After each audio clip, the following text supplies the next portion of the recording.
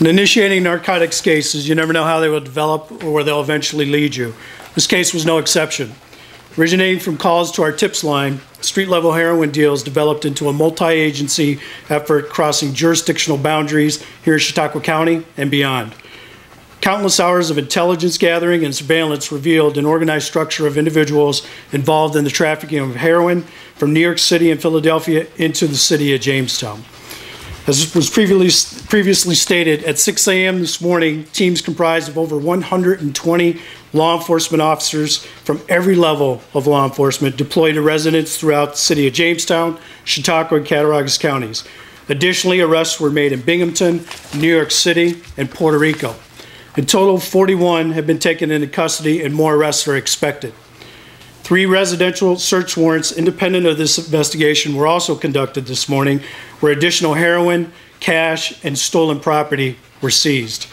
Previous search warrants executed in support of this operation yielded over $30,000 in cash, prescription pills, several guns, and more than 3,000 bags of heroin. Some of this evidence is displayed in the table in front of you. Over the past 2 years, the city of Jamestown has experienced a steady increase in heroin and heroin-related crimes. As heroin has become more prevalent, we have been forced to shift our focus and our investigative efforts to address this ever-growing problem. To put it in perspective, our narcotics investigators seized 119 bags of heroin in 2012. In 2013, that number increased to 826 bags. And to date, in 2014, we have seized 3,767 bags, along with an additional 50 grams of unpackaged heroin. The Jamestown Police Department will continue to aggressively investigate and apprehend anyone involved in the trafficking of narcotics in our city. We are dedicated to continue our collaborative efforts with the New York State Police Community Narcotics Enforcement Team, or CNET, and all of our partnerships that were developed throughout this investigation. It was refreshing to witness agencies working together in a unified effort, maintaining their focus and not losing sight of what we were here to do. I want to express my gratitude to the Department of Homeland Security, the U.S. Border Patrol, the New York State Attorney General's Office, the New York State Police, and to the members of my own department.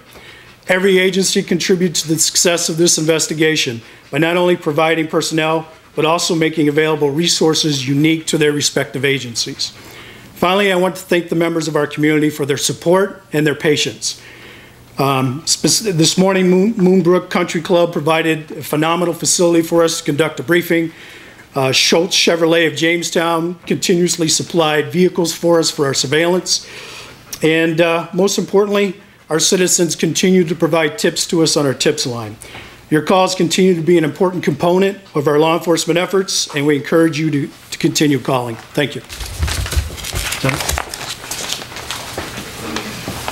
Thank you, Chief. At this time, any of the people who have spoken today will answer any questions that any of you may have regarding this specific operation today.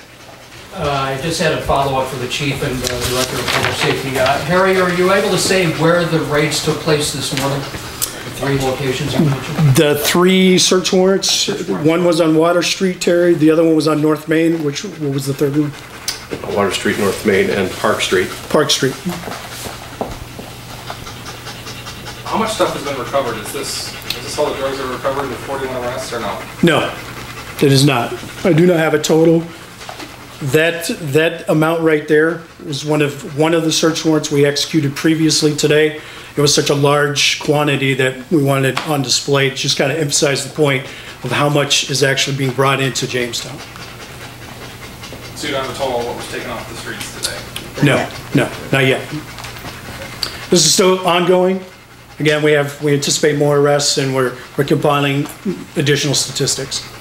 How many of the people here were arrested here in Jamestown, and how many were already incarcerated? We had 6 that were already incarcerated when we began the day, and then the additional 35 were taken into custody. Was, I believe, 25 were actually arrested in the city of Jamestown. Arrests were made, again, Binghamton, Wellsville, New York City, Randolph, Cassadaga, and Mayville. So when there's